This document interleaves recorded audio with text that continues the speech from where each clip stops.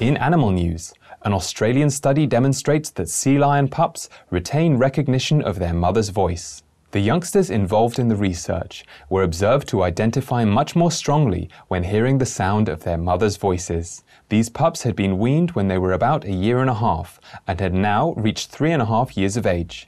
The project was conducted by Macquarie University's Graduate School of the Environment in collaboration with Université Paris Sud in France. The study's lead author, PhD student Benjamin Pitcher, said, "The bond between mothers and pups is so strong that the memory of the mother stays with pups long after they leave their mum."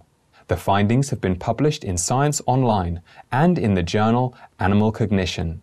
Our thankfulness, Mr. Benjamin Pitcher and fellow researchers, for highlighting the profound connection between mother and child among sea lions. May loving animals of land and sea flourish with cherished families in safety and happiness.